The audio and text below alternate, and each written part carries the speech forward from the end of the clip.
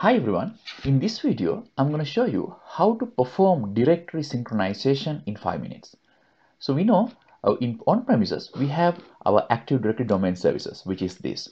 In my case I have adatum.com, which is my domain, and then I have organization units like development, domain controllers, IT, and managers, and so on.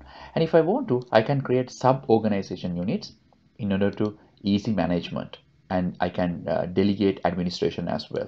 So you see there are a number of users here, and Active Directory Domain Services is X500 based true directory.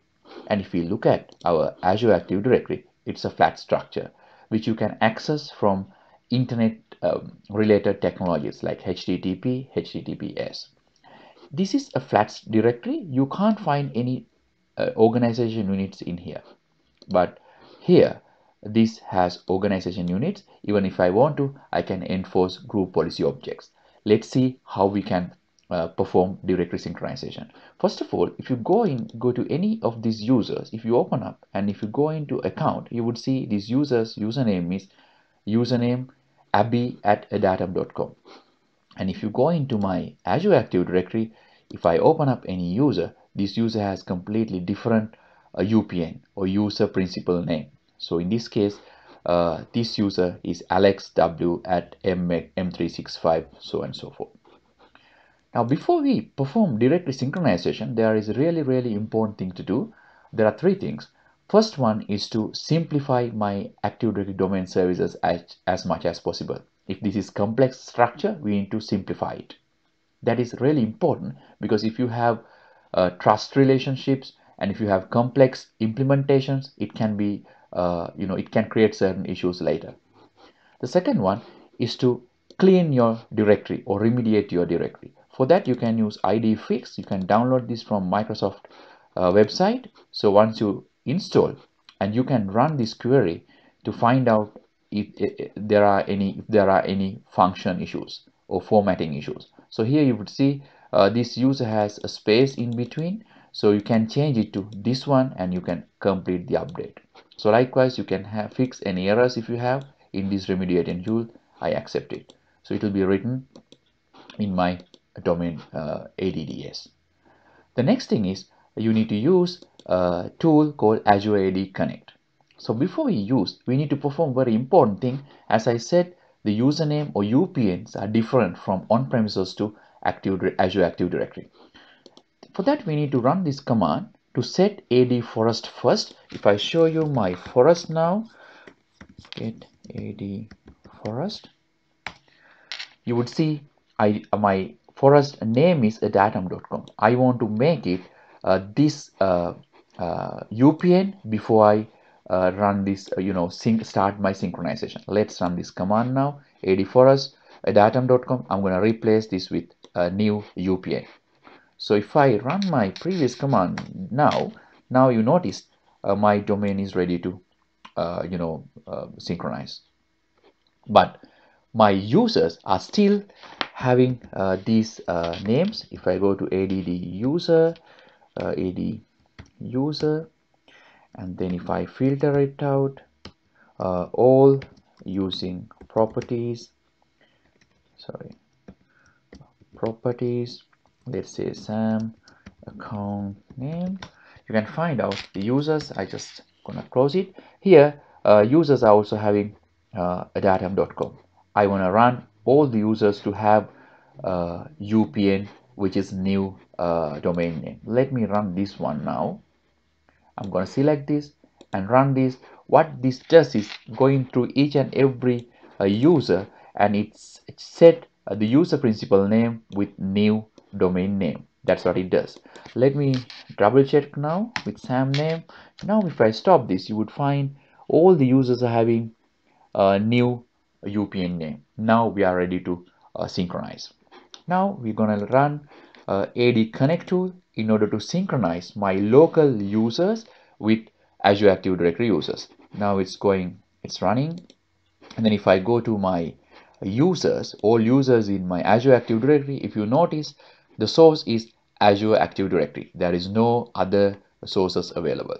Now my the tool is working. Now what I want to do is agree and then continue. There are two options that I have. One is use express settings, other one is customize. So if you select use express settings, it will take you through very basic configuration. For an example, you wouldn't get a chance to change the location of installation, or you wouldn't get a chance to change authentication setting. So in that case, I'm going to use customize option, and then I'm not going to install, change the location. I'm not going to use existing SQL server, and I'm not going to use existing account. So I'm going to press enter, and then it would install required services. Now I'm going to configure this. The first option is user sign-in options, where I can configure hash synchronization, which is easiest, but it would share your password hashes in an encrypted form with Azure Active Directory. Second one is pass-through authentication. If you don't want to do password hash authentication, because some of the strict IT security policies wouldn't allow you to do this. But if you have federated identities or if federated ADFS servers, you can select this. But now I'm going to use password synchronization. If I want to, I can select single sign-on. Let's click next. Now you need Azure Active Directory authentication.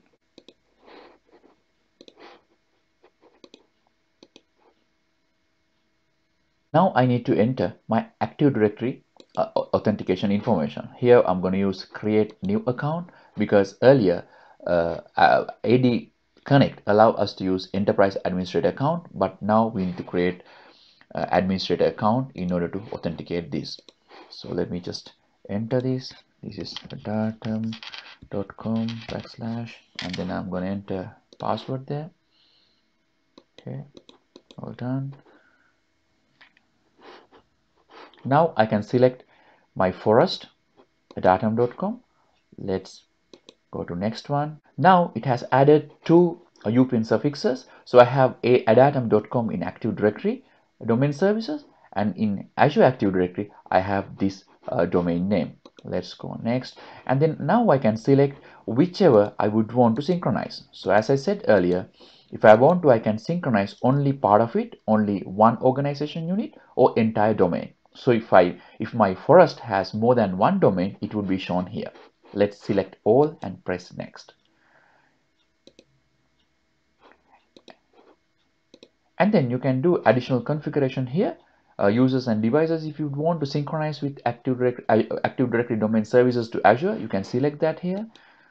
Click next, and then if you want to configure password write back and group write back, you can configure here. But remember, in order to have these options, you need to have Azure Active Directory premium version of subscription. Now all done, let's click install. Now it will start synchronizing my Active Directory domain services identities to Azure Active Directory. Let's begin. All right, now we completed. It's done. Let's minimize it, and this is my Azure AD. Let's refresh.